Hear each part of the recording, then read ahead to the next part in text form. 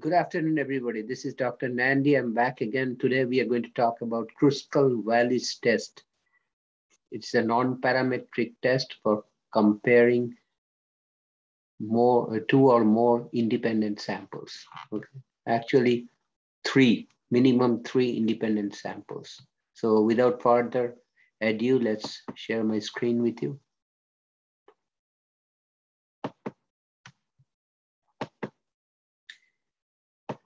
So Kruskal-Wallis test for comparing more than two independent samples. Problem. And remember, it's a non-parametric test where we do not assume that the samples came from a population which are normal.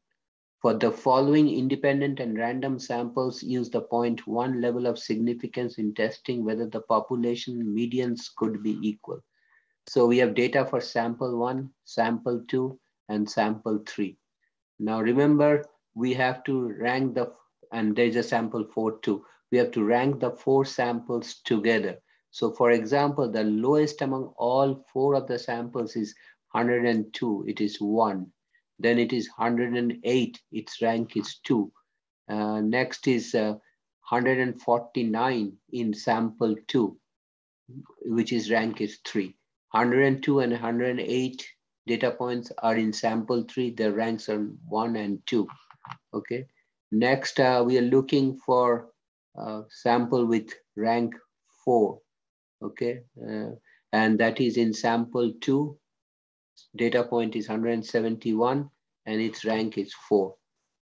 And we continue in this way. The next one is in sample 4. Data point is 190. Its rank is 5. So we complete the ranking for all of the 4 samples taken together. Then we find the sum of individual ranks for each of the samples. For example, for sample 1, sum of the ranks is 69. For sample 2, sum of the ranks is 61. And for sample 3, sum of the ranks is 27. Whereas for sample 4, sum of the ranks is 96. Okay. And the null hypothesis is median 1 equal to median 2 equal to median 3 equal to median 4. Alternate, at least one of the medians is different. We calculate the test statistic H, which follows this, which uses this formula. H is equal to 12 divided by n times n plus 1.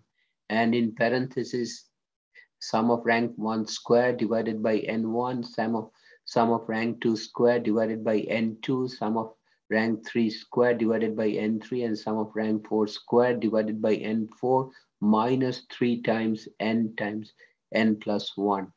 3 times n plus 1. Now our total sample size n is 22, n1 is 6, n2 is 5, n3 is 5, and n4 is again 6. So when we plug in the formula, it becomes 12 divided by 22 multiplied by 22 plus 1 in parentheses 69 square divided by 6 plus 61 square divided by 5 plus 27 square divided by 5 plus 96 square divided by 6. End of the parenthesis minus 3 times 23. Finally, the test statistic H works out to be 7.35. Now, we are given alpha is equal to 0.1. We need to calculate the p-value associated with this test statistic.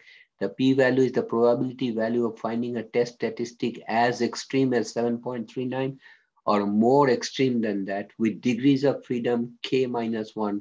K is number of samples, which is 4 minus 1 is 3. So p-value is the area to the right of 7.35 test statistic under the chi-square curve with degrees of freedom 3. So how do I find that? I go to second verse and then I scroll down to chi-square CDF. My lower is 7.35. My upper is a very large number on the right-hand side because it's a right tail test, which is 1. And then second comma will get me the capital E, 99. Degrees of freedom is 3. When pest, enter and enter. P-value works out as 0.06. This is the area to the right of 7.35 under the chi-square curve with degrees of freedom 3. Now this p-value is less than alpha equal to 0.1. Therefore, the decision is to reject the null hypothesis. If you have any question, please do not hesitate to put a comment. Thanks for watching. Take care and please subscribe to my channel and I will see you next time. Have a nice day.